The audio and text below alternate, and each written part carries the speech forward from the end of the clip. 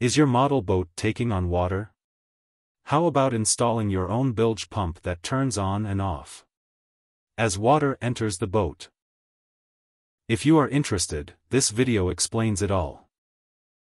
The basic parts include: 1 small water pump, submersible is recommended. 1 TIP120 Darlington transistor, a 2K ohm resistor. Small wire, a few connectors. And materials to build your own mechanical parts. Let's start with the schematic. And how the circuit works. Power enters the circuit from the battery.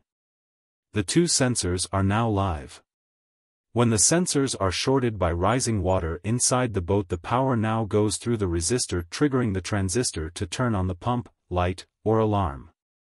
When the water is pumped out and the sensors out of the water, the power to the transistor is turned off, and the pump stops.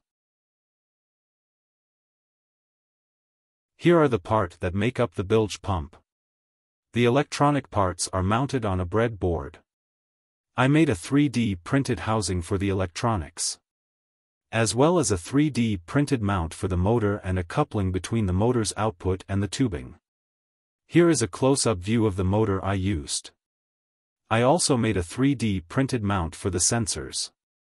The sensors are some gold-flashed pins soldered to the ends of the wires. Assembling and operating the bilge pump. Please take a few seconds and subscribe and comment on this video. Note that before installing the cover, a large screw can be placed through the tab on the transistor and the 3D housing with a nut on the outside. This is in case a heat sink might be needed after testing. It is not needed for this size pump.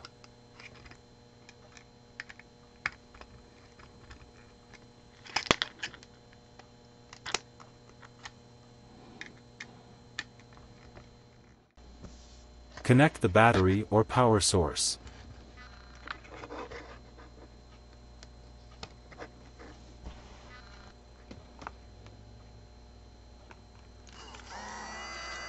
Keep the sensor contacts slightly above the bottom of the pump and not touching any surface.